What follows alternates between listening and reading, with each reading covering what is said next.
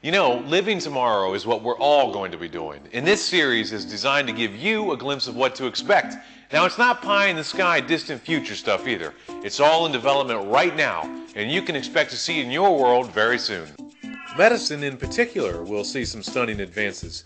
There will be new ways to look inside the human body for disease, and new ways to keep disease from starting in the first place by manipulating the basic genetic code for life. The really big news is the cracking of the human genome, the genetic code that makes up every molecule of who we are.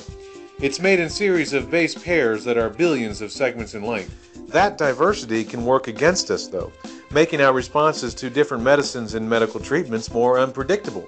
However, with the solving of the genetic code, scientists talk of screening each of us genetically to see our susceptibility to certain diseases. A big one is cancer, which can be spotted by certain genetic markers in the person's DNA.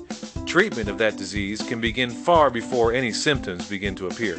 Scientists are also using this knowledge to create proteins genetically engineered to attack certain diseases. They'll also be able to better predict how certain drugs will interact with you and with other drugs in your body, reducing or eliminating side effects that are sometimes almost as bad as the disease itself.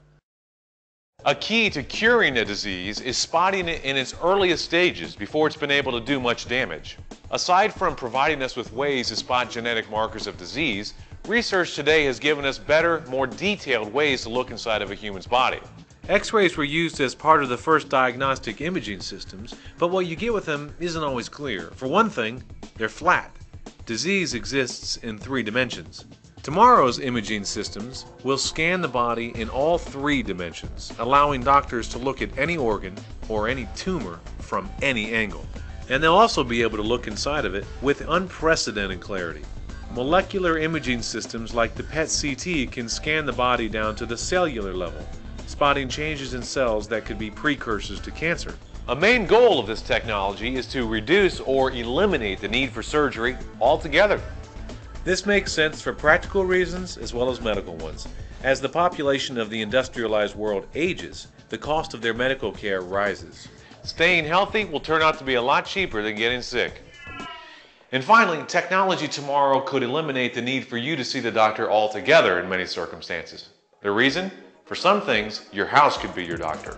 Here at Living Tomorrow's Senior Flat, various systems have been developed to gather vital medical information and transmit it to your doctor.